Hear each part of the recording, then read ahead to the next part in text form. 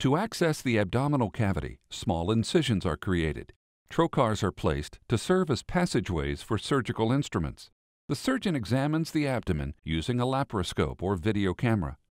The average human stomach can expand to hold around 1 to 1.5 liters of food. While in the stomach, food is combined with digestive enzymes. These help break the food down into a simpler form so that it can be digested more easily and absorbed in the small bowel.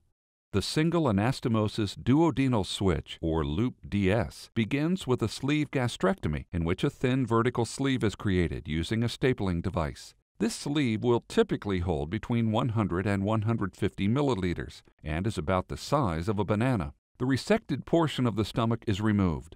The small bowel is divided approximately 3 centimeters beyond the stomach, preserving the pyloric. The end of the small bowel is located, and about 3 meters of small bowel are measured. At this point, a loop of the small bowel is brought up to the duodenum and joined as shown. By altering the anatomy of the gastrointestinal tract by creating the gastric sleeve and altering the path and anatomy of the small bowel, the single anastomosis duodenal switch changes signals in the body, resulting in decreased hunger and increased feelings of fullness after meals.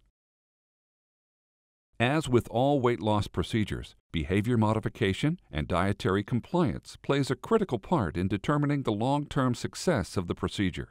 All surgery presents risks. Weight, age, and medical history determine your specific risks. Ask your doctor if bariatric surgery is right for you.